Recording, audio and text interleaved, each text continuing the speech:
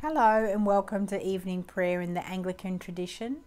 My name is the Rev'd Donna Petersen and I am the Vicar of St Peter's Anglican Church in Wynnum, and we just love it here. It's a beautiful place to live and to worship. Tonight I offer evening prayer or the daily office in the Anglican tradition via a prayer book for Australia. All the text you need is on the screen. Our scripture readings will come from a new revised standard version of scripture, and the psalm is the psalm that's printed in the prayer book. We follow along on the screen. You can stop the video and mark your own books if you choose to, or follow along in your own Bibles also, or just follow the screen as it's moving along.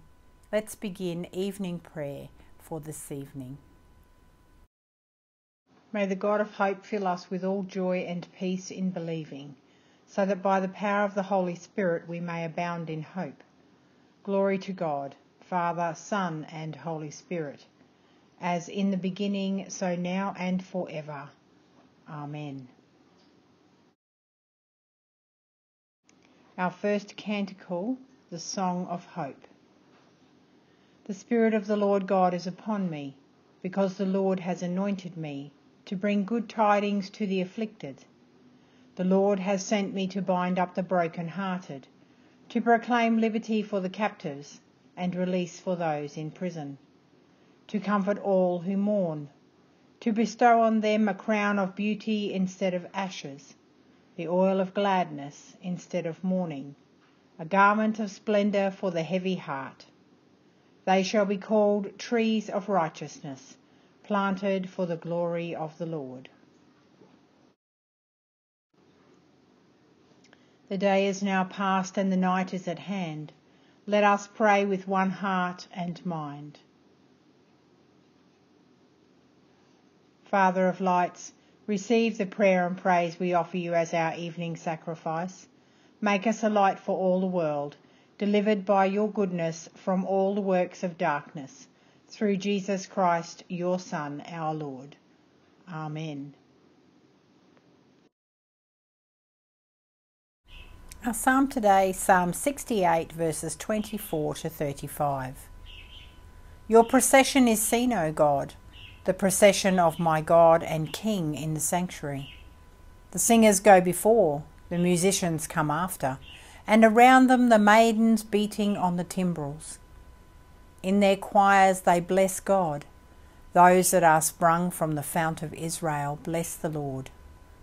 There is the little tribe of Benjamin leading them, the throng of the princes of Judah, the princes of Zebulun, and the princes of Naphtali.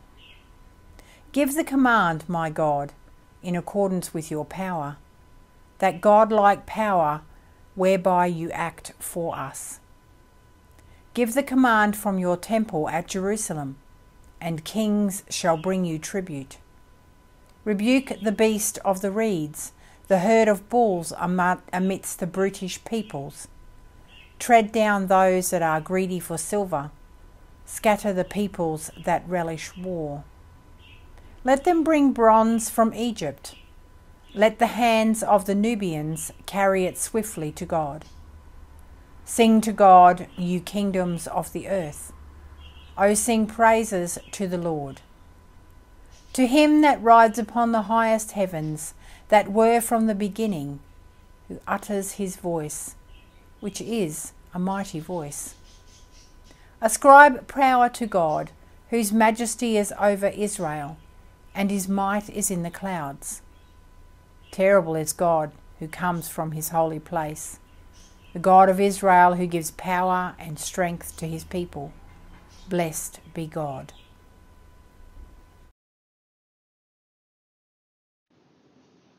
God, who wonderfully created us and even more wonderfully restored our humanity, strengthen us by your Holy Spirit to triumph over suffering and death, and grant us eternal joy through Jesus Christ our Lord. Amen. A reading from Romans 4, 1-12. What then shall we say was gained by Abraham, our forefather, according to the flesh? For if Abraham was justified by works, he has something to boast about, but not before God. For what does the Scripture say?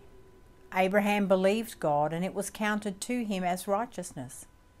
Now to the one who works, his wages are not counted as a gift, but as his due. And to the one who does not work, but believes in him who justifies the ungodly, his faith is counted as righteousness. Just as David also speaks of the blessing of the one to whom God counts righteousness apart from works. Blessed are those whose lawless deeds are forgiven, and whose sins are uncovered. Blessed is the man against whom the Lord will not count his sin. Is this blessing then only for the circumcised, or also for the uncircumcised? For we say that faith was counted to Abraham as righteousness. How then was it counted for him, to him? Was it before or after he had been circumcised? It was not after, but before he was circumcised. He received the sign of circumcision as a seal of the righteousness that he had by faith while he was still uncircumcised. The purpose was to make him the father of all who believe without being circumcised, so that righteousness would be counted to them as well, and to make him the father of the circumcised, who are not merely circumcised, but who also walk in the footsteps of the faith that our father Abraham had before he was circumcised. May your word live in us and bear much fruit to your glory. Our second canticle, a song of God's children. In Christ Jesus, the life-giving law of the Spirit has set us free from the law of sin and death. All who are led by the Spirit of God are children of God. It is the Spirit that enables us to cry, Abba, Father. The Spirit bears witness that we are God's children, and if God's children, then heirs of God. We are heirs of God and fellow heirs with Christ. If we share his sufferings now, we shall be glorified with him hereafter. These sufferings that we now endure are not worth comparing with the glory that shall be revealed. For the creation waits with eager longing for the revealing of the children of God. Lord, have mercy. Christ, have mercy. Lord, have mercy. Let us now pray together the prayer that Jesus taught us. Our Father in heaven, hallowed be your name. Your kingdom come, your will be done, on earth as in heaven. Give us today our daily bread. Forgive us our sin, as we forgive those who sin against us. Save us from the time of trial, and deliver us from evil. For the kingdom, the power, and the glory are yours, now and forever. Amen.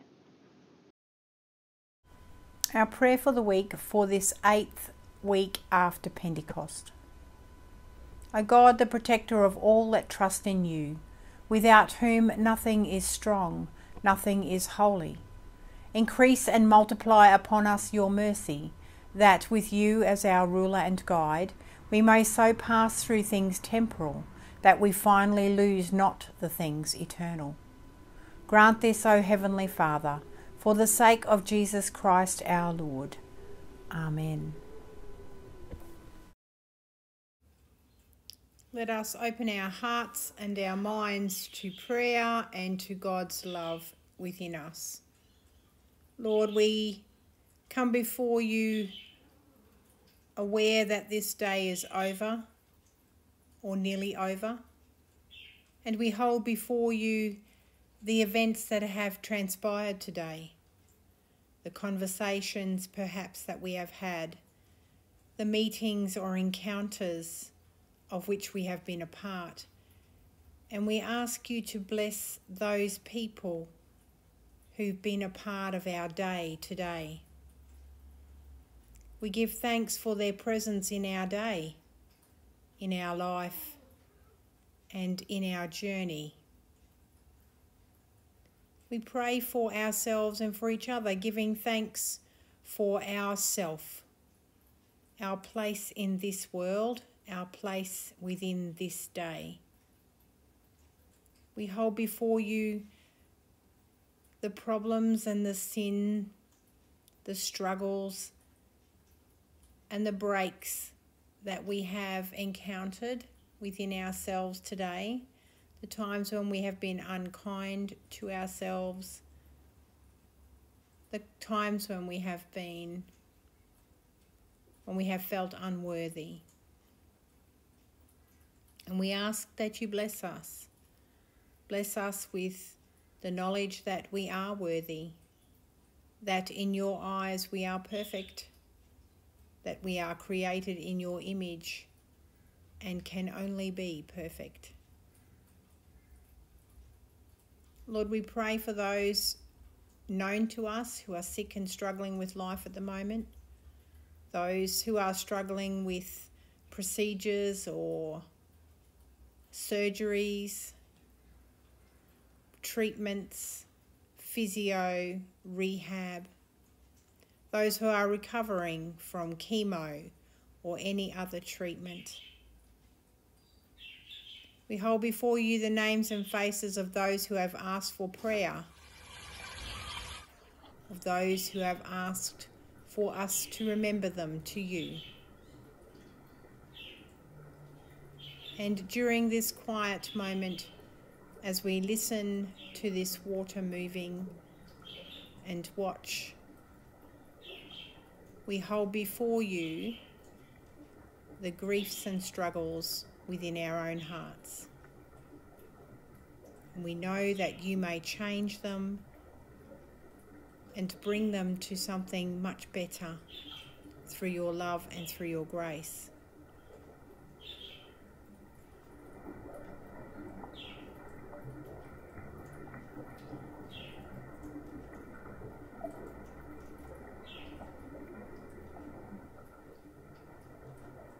Lord, in your mercy, hear our prayer.